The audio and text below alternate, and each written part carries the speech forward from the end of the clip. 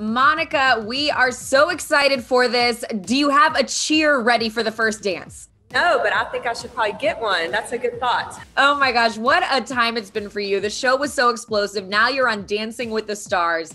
How does this feel and how have rehearsals been going?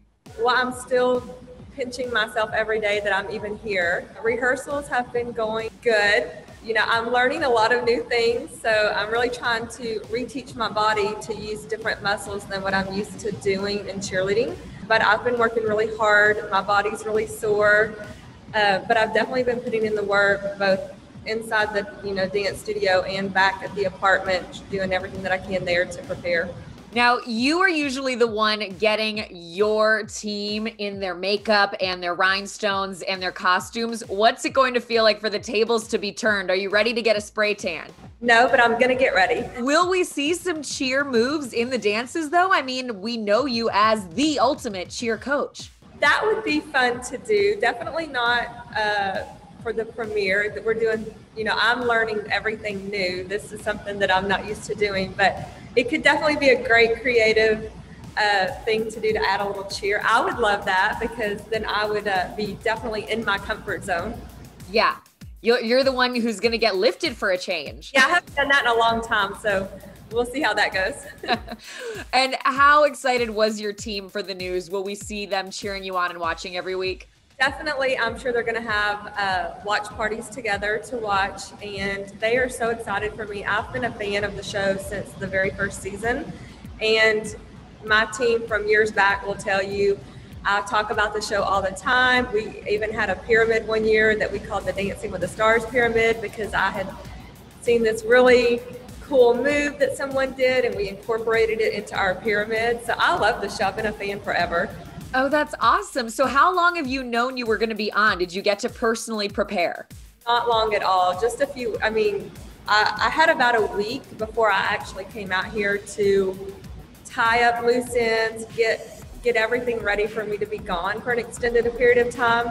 So I was working really hard at work, trying to get things ready. I didn't really have a lot of time physically to prepare. So we'll see how it goes. Well, we know you are competitive. So how much do you want to win and how are you going to win?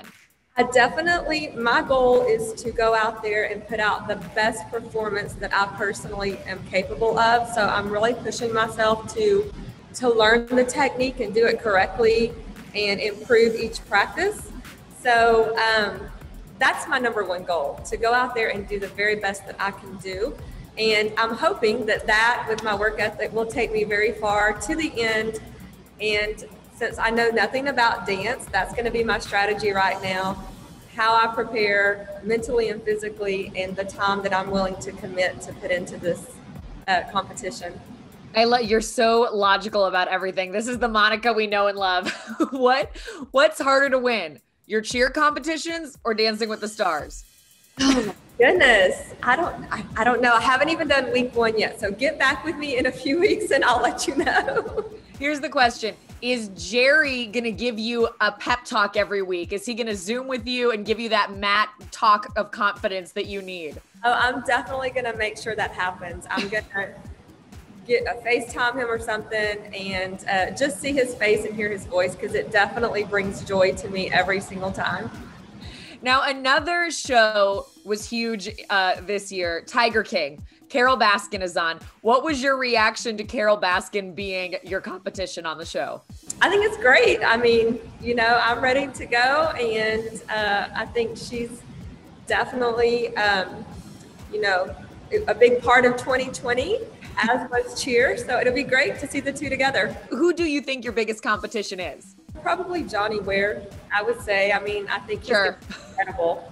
So what can you tell us about that first dance? It is definitely something I've never done before, and the technique and the muscles that I have to use are completely different than what I do in cheerleading.